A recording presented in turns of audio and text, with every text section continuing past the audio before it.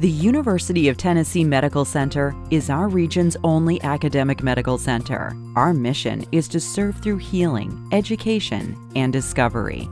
Our goal is to share the knowledge of our physicians and staff in these health education videos as you make healthcare decisions for yourself and your family.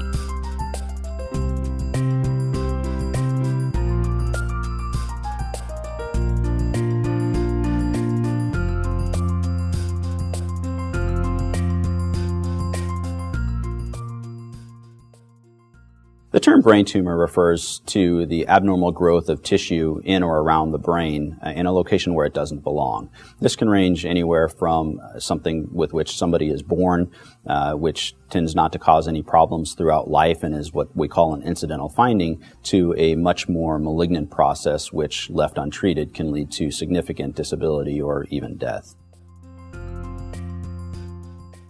Some of the more common brain tumors that people may have heard of include entities such as meningiomas, which tend to be benign, slow-growing tumors that in some cases don't even grow at all after they're discovered. These are tumors which originate from the coverings of the brain and really only cause problems by growing to such a large size that they push in on the normal brain tissue and can cause loss of function or symptoms from pushing in on the brain itself.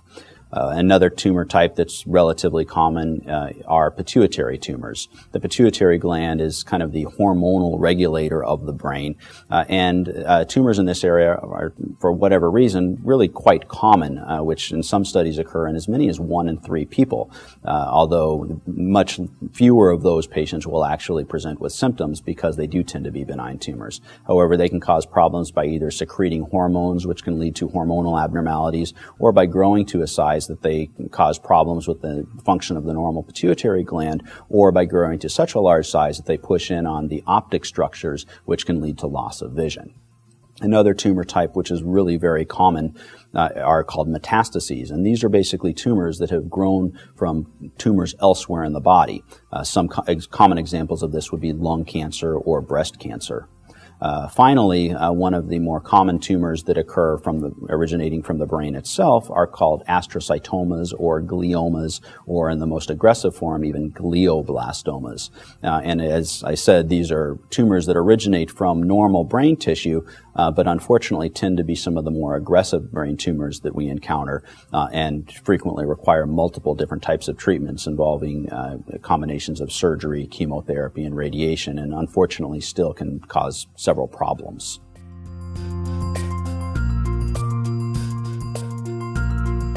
We hope you'll join us for another medical moment.